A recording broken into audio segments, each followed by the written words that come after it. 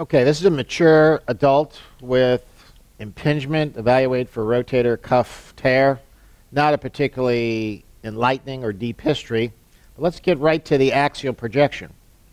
We start up really high. We'd like to see some tendon fibrils coursing over the top of the humeral head. Perhaps we see a few right here, but not much else. But let's go through our axial checklist. We work our way down to the level of the coracoid, and we see this floppy little structure right here, which should be a straight line going from the coracoid all the way over to the humeral head, the coracohumeral ligament. It's gone. Let's keep going, shall we? Let's go a little further caudally. Sorry, that's the wrong direction. There we go, caudally. And the subscapularis, which should have a broad footprint or plug right here, is gone. Let's keep looking at it. Let's go down a little further. That is not normal tendon tissue. That is fibrous tissue and old blood. Still, the subscapularis is gone.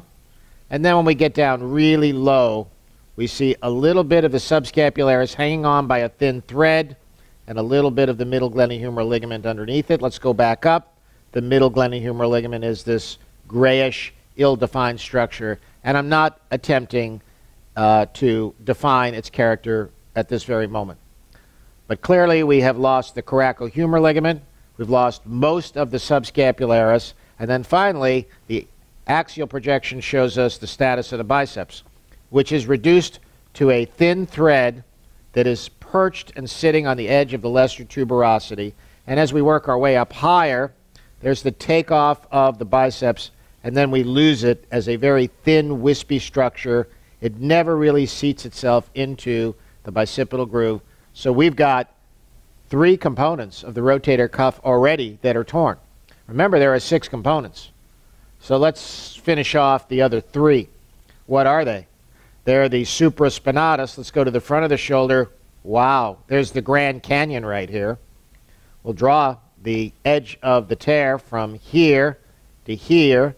So this is our retraction dimension. It's quite large. And then let's keep scrolling backwards to the infraspinatus, which is more posteriorly. There's another canyon through which you can drive your truck. Here it is from here to here. So we have an infraspinatus tear that's fairly massive. It has substantial retraction, which we could measure. And then we've got the teres minor, which never tears. Let's scroll back to that, although we like the sagittal projection for it better. Let's go all the way back to the teres. Here's the teres, and it's fine. So let's look at the sagittal projection for a moment. We've got virtually a bald humeral head. There are a few wispy fibers of the infraspinatus, the supraspinatus. These are just fibers flopping in the breeze, surrounded by inflammatory tissue. We are missing almost the entirety of the subscapularis, and my goal here is just to get you in the habit, nothing else, get you in the habit of going through your checklist. Supraspinatus, infraspinatus, teres minor, coracohumeral ligament, subscapularis, biceps labral anchor, and capsule.